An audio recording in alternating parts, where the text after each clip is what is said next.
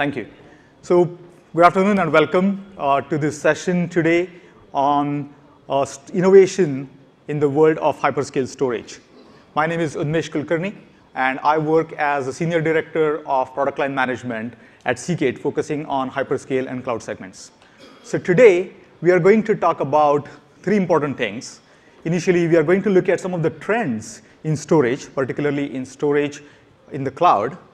We're going to talk about some of the devices and component choices that cloud providers can make to actually build the cloud that works for everybody and scales.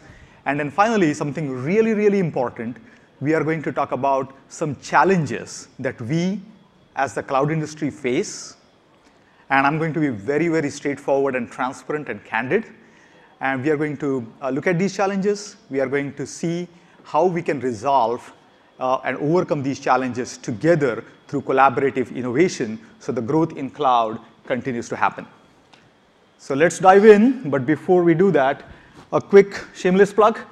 You probably know Seagate as a hard disk manufacturer, having shipped 2 billion units of hard disk. Obviously, you know Seagate, you probably equate Seagate with hard disks, but there's more to it, more to Seagate than hard disks. We also have an extensive SSD portfolio.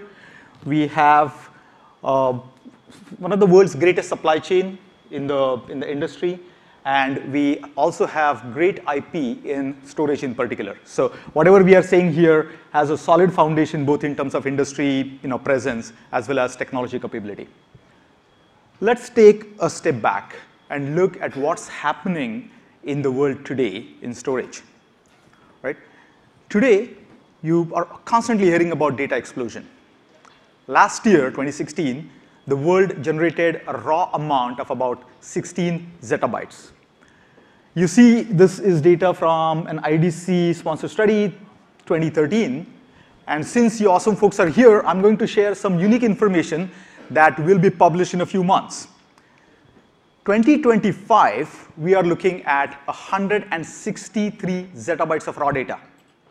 So in about 9 years, 2016 to 2025, data is exploding 10 times.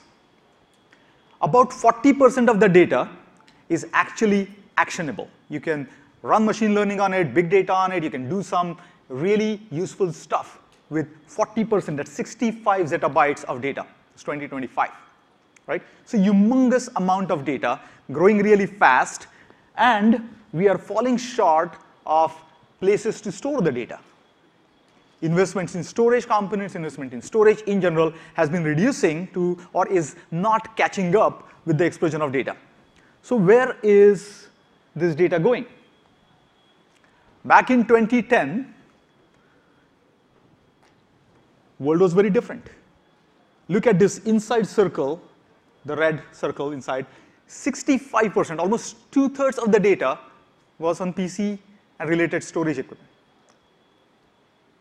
Today, the world is about halfway split, but in 3 years from now, it will be exactly the opposite. 2/3 of the total data will be on non-PC storage. It's close to 70% of the data is outside of the PC. And a big part of it is what we call as enterprise data.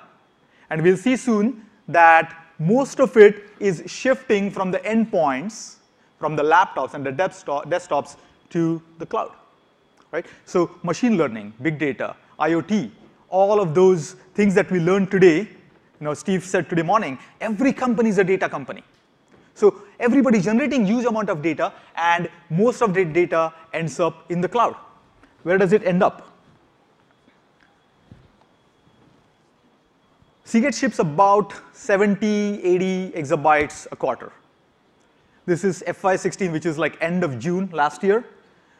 So about 250 to 300 exabytes. The industry, we are about half the industry, so about 300. 600 is the total number of exabytes we saw being shipped. That includes SSDs and hard disks. And 90 of those exabytes were in the cloud. 90 of 600. Pretty significant, but nothing as compared to what you're going to see just 3 years from now. Out of about 1,100 to 1,200 exabytes that we will see shipped, about 440 exabytes will be in the cloud. That's humongous. It's amazing, once-in-a-lifetime kind of growth that we are seeing here. And if you go back a slide, those blue tall bars, those are what we call as mission-critical or nearline drives. Business-critical or nearline drives. So that's where most of those data points are sitting. So in a way, the data, if it's close to the CPU, it's playing and it's working, right? It could be in memory. It could be in cache. And then, if it's resting, it is on typically a business-critical hard disk. And that our study says that even 9 years from now, 2025-ish, we will still have more than half of this data actually residing on nearline drives. So drives aren't going away. In fact, there is huge amount of data that's going into magnetic disks even in the next 10 years or so. So how do you actually choose the right kind of component? How are cloud providers of today choosing the right component for their infrastructure? On the left-hand side, we see the use cases of real-time computing and transaction processing. So you are essentially trading systems, your online databases. Those kind of applications typically are using, of course, in-memory, like HANA. We are looking at OLTP, RDBMSs, and SSDs to a certain extent. As we go into the middle, that is where your IOPS are still important, but you're processing huge amount of data, big data, looking at streaming data, you're looking at content, and CDNs, for example. And we still see a split there between SSDs, larger and larger SSDs, and some relatively small capacity nearline drives. We're talking about 2 terabytes, 4 terabytes, 6 terabyte drives there. And now on the right side, on your right, that is the data archival and data storage. So once you're done with using the data, typically you're not accessing it as frequently. The data goes to rest, it's stored, or even archived. And most of that data is where the exabytes are. And that is mostly today and in near future going to be on the nearline hard disks. So we are going to talk a little bit more about innovation that we are seeing in this space. Seagate obviously has components and solutions in all these spaces. So we continue to push the envelope on every parameter that is really important for you as a customer of the cloud solution. So if you're a cloud services provider, what really matters to you? You care about scale. By definition, it's hyperscale. You care about capacity and cost, which are tightly correlated with each other. You care about the systems being there and performing when you need them, the performance part of it, the availability and reliability part of it. And of course, you want it all packaged in a really secure manner. So security and standards compliance, all of those things are really, really critical. So we are going to talk a little bit about each of those and what's happening in the industry today. Let's start with the first one, which is the capacity. As most of you know, the industry measures capacity in terms of areal density. How much data can you pack in smallest amount of space, right? When I was a kid, or during my lifetime, we have grown from a few paltry kilobits or even lower per square inch to last year Seagate demonstrating 2 terabits per square inch. 2 terabits per square inch. That's 1 million times improvement in a couple of decades, 3 decades time. It's humongous. Right? And what it is driving is actually what we are seeing today with social explosion, right? With search, with all kinds of applications that are available to us, often at a very, very low direct costs at least. So a big foundation of that is this explosion in areal density that Seagate and its hard disk competitors have driven in this industry. Let's talk a little bit about cost. So yes, of course, as you pack more and more bits in the square inch, the costs go down, but that's not all. We are actually also improving the features. Helium-filled drives, better performance, better workload ratings, better mean time between failures. All of those features are coming at an increasingly lower cost to us, right? And that's amazing. And then, of course, there is the power. Today, if you are a hyperscale player, a big part of your cost and concern is power. So the power consumption on a drive is going down with the development of new innovative techniques in the hard disks. Let's talk a little bit about performance. Take a hard disk. As you pack more and more data inside it, the total amount of I/O it can handle actually is relatively speaking flat. It does not go, it hasn't improved a million times or so in the last 20 years. In fact, it hasn't really moved that much either. So now, as you build data centers which have exabytes of data, and you have components which have 10 terabytes, we are in a situation where the total number of I/Os inside and out of the disks is starting to become a constraint. It's not a big problem yet. We haven't hit the wall, but we are kind of getting close to there. So we are developing newer techniques that we'll talk about to address some of the I/O constraints that hard disks have. It's a good time for me to quickly introduce that here at this OCP, we are introducing our 12 terabyte enterprise capacity drive. This is the industry's largest nearline drive. So it helps you pack 20% more petabytes in a single rack. It does it all with one of the best power and weight specifications. And it is driving a performance, the I/O that we talked about, in a much better way than the past drives did. So every step, last year we did the 10 terabyte, this year it's 12. Very soon we will be talking about 16. And by 2020, we are committed to doing a 20 terabyte drive. Our CEO recently spoke about that. Right? So going from 10 in 2016 to 20 terabyte drive in 2020. What's making that possible?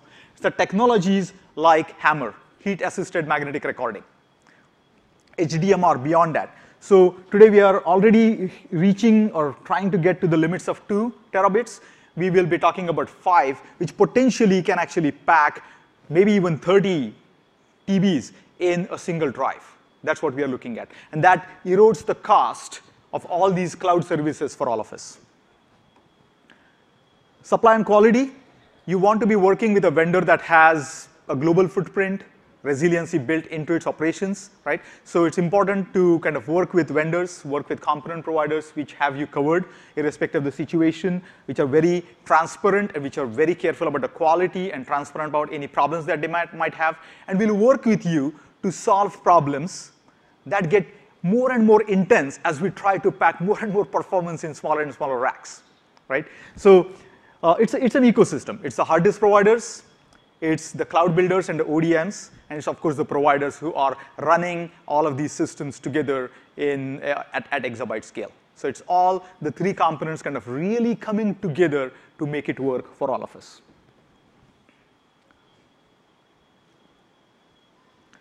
Quickly touching on security, it's really important. I'm going to talk about some of the security features later on and how it really should drive some innovation. But let's talk about being able to configure the drives in the field. Let's talk about key management on the drive. So there are a lot of things that are happening at the drive level to give you enhanced security. If you are a cloud provider, would you not like to have the facility that says, if there is a smash and grab, if I discard a drive or if someone runs away with a drive, they can't really access any data on it because it's cryptographically encrypted and secure. So if it's out of the system, nobody can read it. That facility is already built into the drive. And as you build cloud infrastructure, as you evaluate your solutions, you should take benefit of these newer features that we are building into this.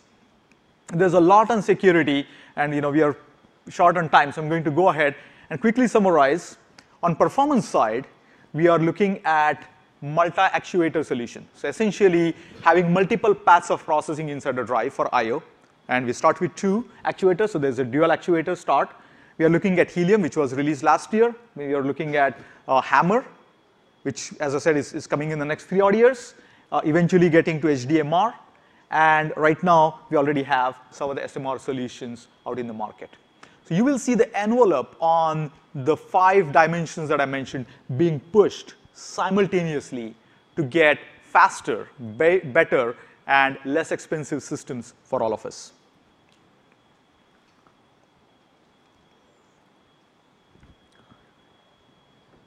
if you have control over your stack, you can actually drive much more optimization. So we see, in general, cloud providers, large hyperscale players, new technology companies kind of really staring at this big problem. Should I build or should I buy? Should I go to public infrastructure? Should I build my own? And we see companies obviously taking either of the two paths, sometimes a little bit of both.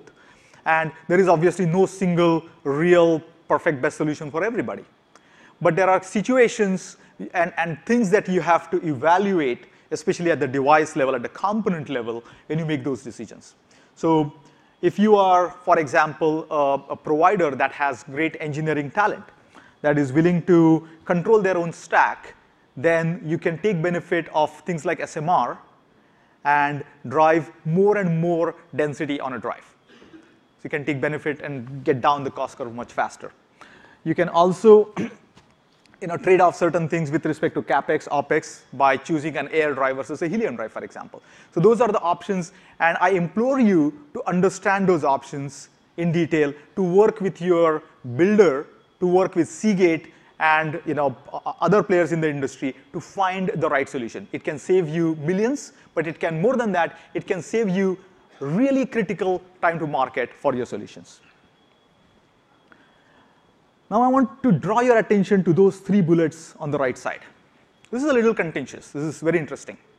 So we look at cloud and we see the demand on the components, and we see that it's very, very lumpy, right? So what's happening right now is, because it is growing up and down and it's kind of really so new and so innovative, that sometimes we don't seem to have enough control over what's happening there. So the demand planning is very, very hard to do. And what does it do? It drives the cost for us as component manufacturers. It drives the cost for our consumers, the service providers of cloud, the hyperscale people, right?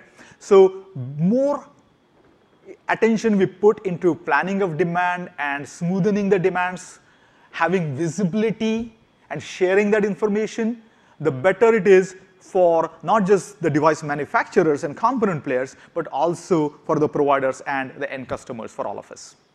There's a similar issue with security. Security, absolutely critical. Nobody wants to have their private data out in the news or in the hacker hands, whatever. So some of our players, some of our customers will say, yes, we will never let a drive go out of our data center. So if there is a drive that has, that's beyond its life, or potentially having a problem, we're just going to crush it. That's called virtual returns, right? Now, I grew up in India, and some of the first experiences I have with technology are the systems that I built with my own hands through some second-hand components. It pains me to see that a really perfectly working drive, or a potentially perfectly working drive, is just being crushed for some operational convenience. Now, there might be really good cases and times where you need to do that, but there is a cost associated with that, right? There is a cost to us as a manufacturer of that drive if half of those drives could be perfectly fine. There is a cost for you as a hyperscale player, because some part of the cost has to be passed on to the customers, right? So we as an industry are making it more expensive for ourselves by going in with things like virtual returns. I think OCP as a de facto standards body should and can handle these problems together. Can we devise some cryptographic solutions where you can wipe the drive off before it leaves the data center, so nobody can read it ever, even if you can actually get your hands on the physical media, right? We have some technology that can do that, that can save cost for us as an industry together. We can eliminate cost in the system if we collaborate on those things. That brings me to the last point, which is trust and collaboration. Secrecy is the keyword in hyperscale, right? We don't want to let people walk into our data centers. We don't want to share logs. We want to be kind of really, really protective about our data, even the metadata and the logs. And that's great.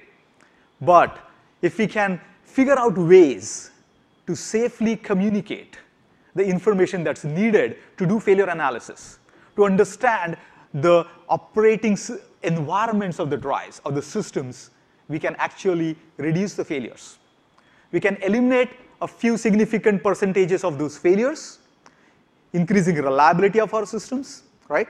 Increasing the the efficiency of our systems, reducing cost, and we can then successfully lower our cost, but also pass on those costs to our customers. That's what innovation should do. Innovation should make us better. It should make us go faster, and it should lower the cost for everybody. Seagate can do that. Seagate will help our hyperscale customers do that, and I believe OCP as a forum can bring us together to make that change happen. So I'll leave you with this thought, and if there are any questions, we can take that. But in quick summary, storage and data are exploding. Big chunks of the data are migrating from the end devices to the cloud. They're talking about 80% of the data being in cloud in a few short years. As we build our hyperscale infrastructure, we've got to be very careful about how we choose our components, how we go about making the right choices of vendors, of systems, of components, and that means close collaboration between device manufacturers, system builders, ODMs, OEMs, and the cloud providers. It's absolutely critical that we do that. And we together should push the envelope on capacity, which is areal density, scale, reliability, cost, dollar per terabytes, performance in terms of IOPS, workload ratings, and finally security, doing it all in a secure way. I do believe that OCP as a forum can drive us to become better on all those 5 criteria, 5 parameters, and I look forward to working with you all in driving that positive change. Thank you.